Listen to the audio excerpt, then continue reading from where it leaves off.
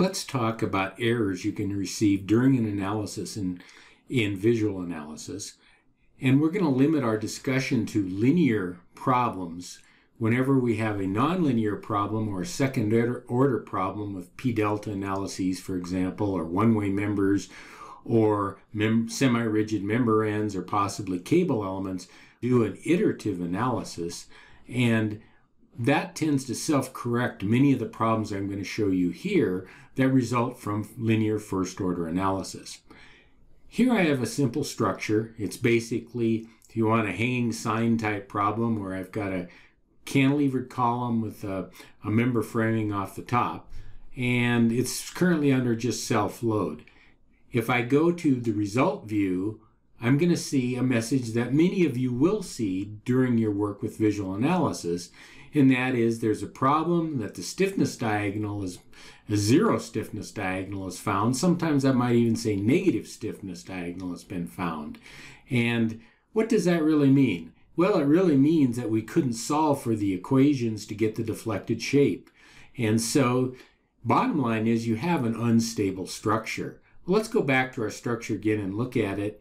And let's look at the most common cause of problems with unstable structures, and that is member releases.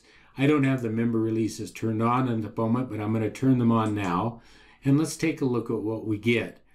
Well, if we look at this upper beam, we see we're releasing the moment at the start and the end. And obviously then if we've got a cantilever and we release the moment at the start and the end, it's going to fall over. So if I take that member, select it, and change the releases so that I don't have end releases. So let's switch that to a rigid connection.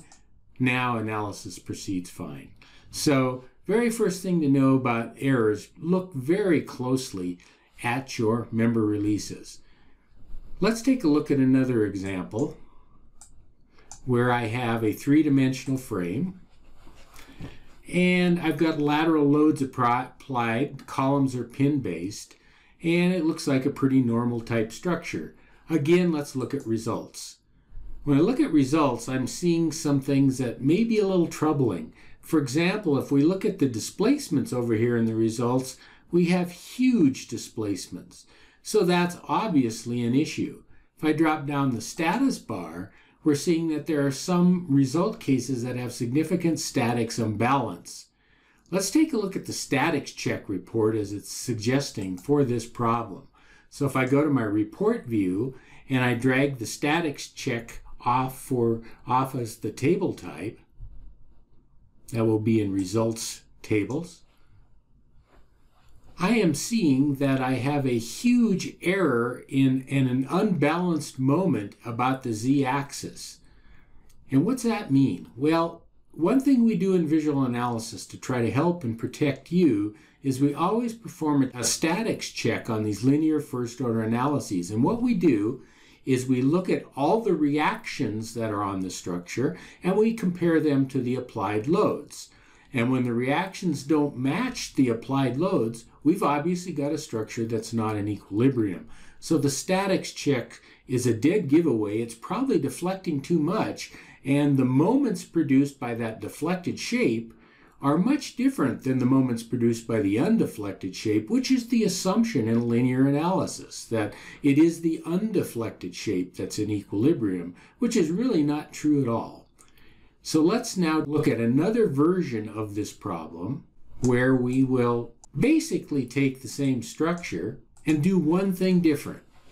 We are going to take the releases and add to them a torsional release. So I'm going to turn on the member releases now so we can see that I have simple connections basically. My girders and my beams are simply connected to the column. But if I look at the releases, in addition to being simply connected, the torsion has been released at the end. Now let's see what we get when we go to a results view. Well, we're getting nothing now, and in fact, it's telling us that our structure is unstable. And so, what's happening here? Well, going back to the model view and looking at all these releases, my columns are pinned at the base, my beams are all released in moment, And therefore, we have mechanisms. This whole thing can basically collapse like a mechanism. And these are the difficult ones when you have problems with your analysis, in that you can have local mechanisms in your structure that make an unstable portion of your structure, and the analysis won't complete. So again, I want to point out that member releases can be a real issue when you're having statics check problems, or if you're just not getting a solution at all.